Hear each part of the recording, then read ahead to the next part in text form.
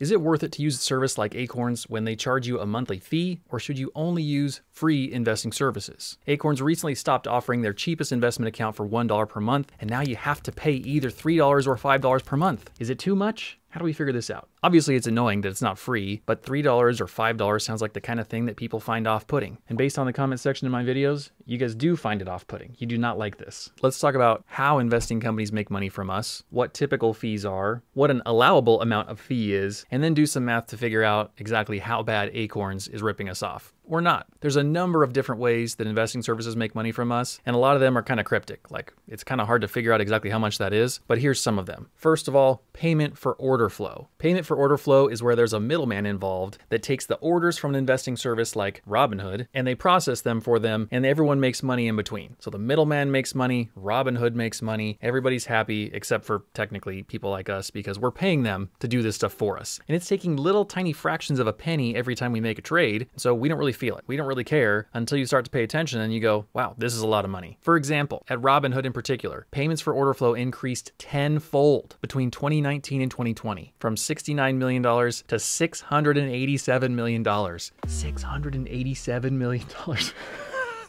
That's insane. Holy cow. Investment companies also make money on us through interest on cash deposits. Some charge a management fee for assets, like they manage in the form of a percentage of those assets that you have with them. Fees and commissions on trades. Margin lending obviously makes them money. Premium or upgraded services that they charge a fee to access, and I'm sure a whole bunch of other ways. Those are just the ways that I could find immediately. How does Acorns make money from us? Well, they do some of that profit-making stuff too, but they also charge a monthly fee on top of that. So it sort of makes sense to me that they have a fee for everyone, since they don't allow you to choose stocks to buy and sell yourself whenever you want. So their overall trading volumes and all the ways that people profit based on trading, they're kind of minimal when it comes to Acorns. Like, we just don't trade that much when we're doing Acorns stuff. And they really don't incentivize trading in general. Like, they don't want you to keep switching from high risk to low risk or from traditional to ESG or anything like that. And so they really don't have much trading going on. I mean, it must be a tiny, tiny fraction of a percentage of the trading going on somewhere like Robinhood or WeBull. We have to be real here. Companies won't just live with minimal profit or less profit. So the fee that Acorns charges is the natural consequence. So let's talk about fees. What's a big fee? What's a normal fee? What's a small fee? For us to be able to claim outrage or acceptance at something like a monthly fee, we need to have a baseline to compare it to. A big fee,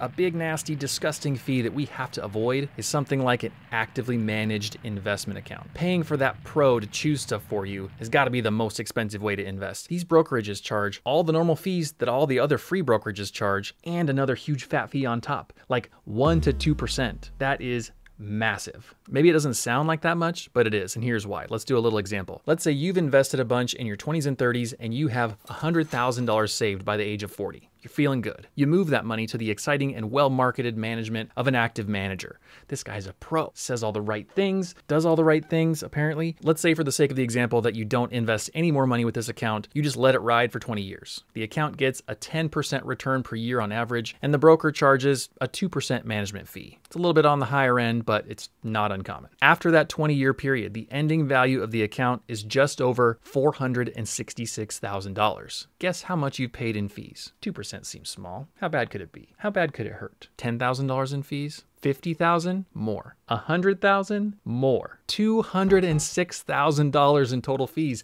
That is nuts. 2% is way too much. Now, what about zero fees? What about these commission-free trading services like Robinhood or M1 Finance or these others that don't have big, fat, nasty management fees? How much do those cost us? If you're investing on your own and you're investing in something like index funds, there's still a fee involved, and that's called an expense ratio. This is the cost to make that fund happen. The lowest ones are crazy, crazy low, something like 0.03%, and some creep up to as high as nearly 1%. My typical goal is to keep fees below 0.3%. That's just a figure that I've chosen that I feel comfortable with. I find that there are a ton of options at or below that level, and so I feel like it's a good one to stick to. Obviously, you can go into really specialized and boutique funds and pay a lot more, but I don't think that's essential for an overall portfolio. So as a comparison to that 2% number, let's see what 0.3% works out to in fees. We're going to do the same example, same setup. You're 40, you have 100K invested, you're going to leave it sit for 20 years, get a 10% return. Guess how much the total fees were now? 100K? Nope, too much, less than that. 50K? Nope, it's still kind of a lot. Like, it's not nothing, but it's way less than the active manager. Total fees, $35,760. Now keep in mind, if that manager who you were paying to do investments for you had chosen that same index fund for you to invest in, you'd be paying both amounts combined. You'd have to pay that guy and you'd have to pay the expense ratio. So in that case, you'd have lost out on over $240,000 in profits. Yuck. Ouch. Nasty. So we have the big giant number. We have a small number. How much is too much? What's the right amount here? Well, with Acorns, we're still paying that expense ratio for the index fund that we're having access to, plus the monthly fee of either $3 or $5 per month. So we'll never be at only expense ratio level because we have that flat fee every month. But how much is really too much? How can we do this math and figure it out? Well, this is where we have to make a choice. I'm ready and willing to pay the expense ratio on the index fund. That's a no-brainer for me. I also think it's fair to pay a little bit of a fee for a service itself. So if I'm going to pick a number that's comfortable for me, I'm going to say 0.25%. That's the number that I feel like is totally fair. This is a ratio that I think is okay. It's not crazy. I'd rather it be less, but I think it's fair. So let's compare Acorns' monthly fees to that percentage. Whenever we translate that flat $3 to $5 per month into a percentage, how much do you have to invest to get below that level of 0.25 that I chose as okay for me? In general, the way Acorns is structured is different than a lot of other investing services because it is a flat fee. So the more we invest,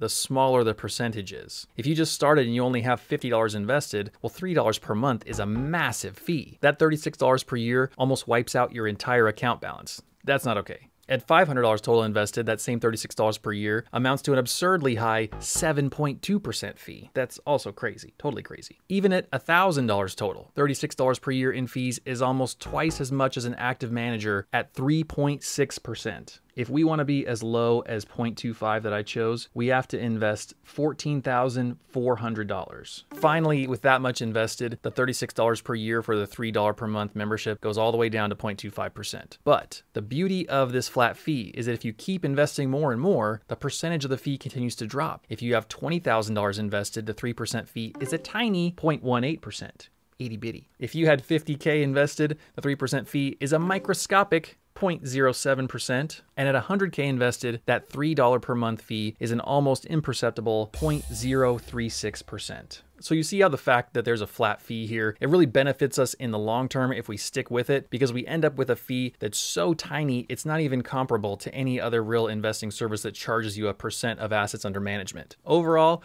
I'd say that $3 a month is a small amount of money to pay a service if you like it and you think it's worth it, especially if that service helped you get started investing and before then you'd refuse to start. It's almost surely helped pay for itself multiple times over as long as you stick with it. These kinds of things and this kind of math can be really confusing because you're shelling out $36 per year to use an app, and that might feel annoying when a lot of apps are free and when 1 or 2% kind of feels small. Like, why wouldn't I pay that active manager when 1 or 2% feels like such a little number? But I hope that doing the math with me here helped you compare those apples to apples and shed some more light on that decision. I personally am still happy using Acorns for some of our investing because I genuinely like the service. In the future, if that service becomes way less useful or the fees rise a bunch, then it's going to be a different conclusion for sure. And at that time, it's easy enough to transfer the money to a different investing service if need be. I still think that the most critical thing is that you're investing. Use whatever app or service is trustworthy and helps you the most. The biggest cost here is the opportunity for you to have been investing and to not do it at all because you're caught up in the details of things like this. So make sure you get started. If you're just getting started and you want some more info about Acorns, I've made a handful of videos about it in the past and they're all linked in the description for you to find super easily. Hey, you've watched till the end of the video and I like to have a secret comment section for those of us that made it this far. Today's secret comment word is red flag